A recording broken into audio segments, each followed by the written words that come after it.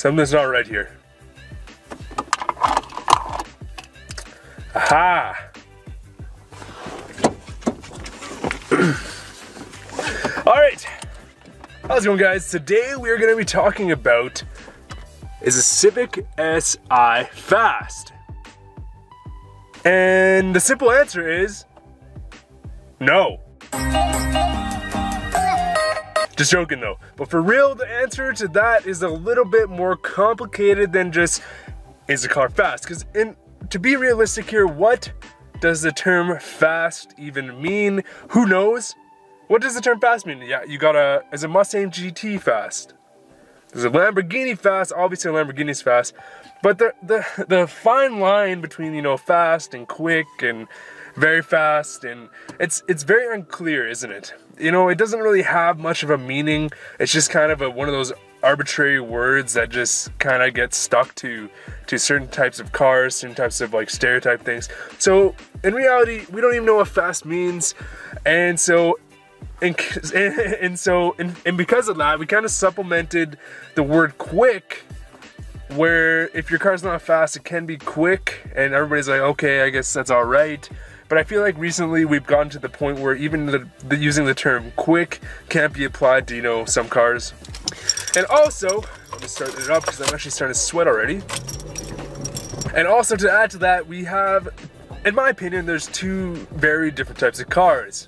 So we have a feel quick car, which is like, you know, a Civic Si. And then we also have the cars which are definitely fast and definitely quick, but don't actually feel fast, and those are more of like luxury cars, the heavier cars that, you know, they might be very fast, like, you know, maybe a Bentley or a Rolls Royce, but you don't get that feeling. You don't get that excitement that you would get from hitting VTEC in a Civic Si or hitting boost in a WRX. So if I were to say, is a Civic Si fast, I would say definitely no, it's not that fast. But what I will say is, when you're in a Civic Si, or just any car in this type of class, I don't know, maybe a Miata, FRS, BRZ, you know, it feels like you're going faster than you actually are. And to me, that's very, very important when buying a car, because I personally can't afford a $500 speeding ticket when I'm ripping down the road in my V8 Mustang. So if you were to ask me if I'd want a feel fast car or a fast car, I think I'd want to find a balance of those two. But if I were to have just purely for pleasure, there's no cost involved. If I were to have you know, a feel fast car versus just a fast car but it doesn't feel fast, I would definitely take the feel fast car, just because in my opinion they're more enjoyable to drive. You can actually rev them out the whole way without going 200 kilometers an hour, whatever that is, 110 miles an hour, 120 miles an hour, and you can actually enjoy the car for what it is without having to be on a track or without having to be on a drag strip. And to me, I can't stress that enough, because, you know, you can really rev them out when you go down those fun cars to drive. Let's hit some vtec, baby.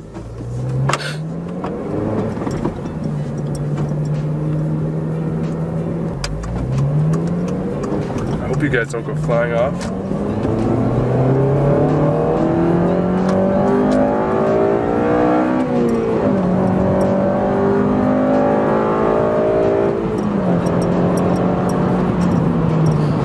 Alright!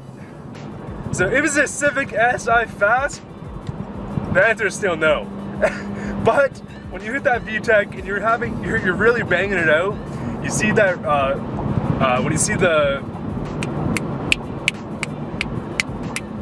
when you see the red light flashing to change gears, I don't know why I'm blanking on the name. You know, it feels fast. You feel like you're going faster. Is the Civic Si slow in terms of cars? Definitely not. You know, it's not slow. It's not a slow car. It's 0 to 100 in around 6 seconds, which, you know, isn't that bad considering it's a front-wheel drive Honda with, you know, with a 2-liter 4-cylinder engine. So it's not that bad, and it's a lightweight car, so it's definitely agile, and the steering's awesome. And the fact that an SI is so agile and it's so light on its feet, the steering is so direct, you can feel the road, you can bang those rev limiters is a big reason why I bought this car. Not only that, is this car, you know, it's super reliable, you know, it doesn't get much more reliable than a Honda, let's be honest here.